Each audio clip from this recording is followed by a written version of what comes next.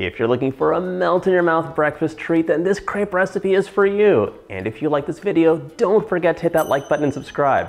Hey, you're watching Preppy Kitchen, where I, John Cannell, teach you how to make delicious homemade dishes to share with your family and friends. These crepes will be ready before you know it, so let's get started. First off, we're gonna measure 1 cup or 120 grams of flour. I'm using my scale for the most accurate results. A crepe should be light and fluffy, and if you add too much flour, it's gonna be dense and just not perfect. You want it to be a beautiful treat. This batter mixes right into our blender. You could use a food processor or even whisk it up by hand. It just has to be really smooth. Into my blender, I'm adding 3/4 of a cup of whole milk, 3 tablespoons of melted butter, 1 tablespoon of sugar, a teaspoon of a nice vanilla, a 1/4 teaspoon of salt for contrast, that 1 cup of flour, and lastly, 2 eggs. You should always crack your eggs separately so that you don't risk getting shells inside of your delicious crepes. In you go. Pop the top on, and we're gonna blend it up for about 30 seconds. Little bursts, you just want it to be nice and smooth. Okay, keep an eye on it. Once you see that it's nice and smooth like it is here, we are ready to put it into a bowl and let it chill out. If you're making crepes in the morning, I suggest you make this the night before. Your batter will keep in the fridge for up to 48 hours. Once your batter's rested, it's time to make your crepes, and I want to talk about some of the crepe paraphernalia I have around me because it's all optional, but it's handy. So first off, we have a crepe pan. It's flat, it's not non-stick, it's very heavy. If you want though, you could definitely use a non-stick pan. I know everyone has those at home. Those will work too.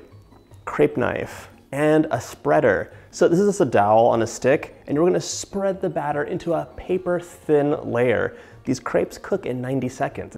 This is a crepe knife. We're just gonna use that to lift up our crepes. These are the tools that are great, but you can make these at home with things you already have. Okay, heat, medium. Turn it on. Melt 3 to 4 tablespoons of butter in a small bowl, and we're gonna be brushing this pan liberally and often. This butter is gonna make everything go so easy, and it'll be delicious too. The first crepe is not your beauty crepe. And a lot of people freak out when they do the first one because it's like, either the pan is too hot or not hot enough, and it's like kind of tough or uneven, you're getting used to the process. It's okay, we're gonna fold them up, no one's gonna know, and you can always eat that one later. You can put your hand over the pan, like, is it getting hot? You want it to be hot because it needs to cook in about 60 seconds for the first side. If you hear the butter sizzle like that, you know it's ready. We're gonna grab about 1/4 of a cup or 60 ml of our rested batter. Okay, pour it on and just be confident, don't worry. Immediately use your tool and start spreading it out gently. There we go. And you can see mine is not a perfect circle, that's okay. Basically, if you have a pool in the center, you're just squeegeeing it off the center. That's actually not so bad. We'll see how it goes. Keep an eagle eye on this. You can see it's losing its shine. It's almost lost its shine completely, which means that it is not a liquid anymore. As soon as that's ready, we're gonna lift it up with our crepe knife. Once again, be confident. Oh, no, not ready. Be confident.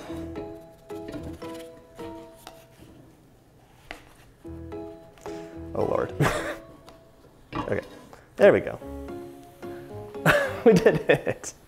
This could have used a little bit more color. My pan needs to be just a bit warmer. That's why it's okay to have a first crepe that's not perfect. This one will be cooked in just like 30 seconds or so, so don't walk away, and you can always take a little peek too. Okay, that one's ready. Let's use our knife again. Okay, there we go. On to the next one. Lots of butter, there we go. 1/4 cup. Let's see if this one's nicer. You can also kind of just do this with the pan, and it'll start spreading the batter without disturbing the crepe. It's actually much easier in some respects. My inner perfectionist is dying because I want it to be a perfect circle. When I lived in Los Angeles, there was a crepe place right next to my mom's house. It was actually a Japanese crepe place, but they made amazing sweet and savory crepes, and I would always visit them. So it reminds me of home right now. I wonder if this is harder because I'm left-handed. They use that thing? Yeah, they have a big grill though. It's like a big, like a griddle pan. And they go, I miss that crepe place. If you're wondering why my crepes have an uneven heat, it's because I keep dragging the pan over here to be on center. The pan should actually be right here. We're gonna repeat this process for the rest of the crepes, and then we get to assembling them with some delicious things. Ooh, it's hot. So this is important. As you cook, you're gonna wanna adjust the temperature. That could mean turning the burner down or even taking your pan off heat. Just like when you're making batches of scrambled eggs in the morning, if you do that, it's a similar idea. My crepes are all done. Let's get to assembling. Here's the deal. The easiest way is just to fold them in quarters. They look very elegant. Stack them and then dust with powdered sugar.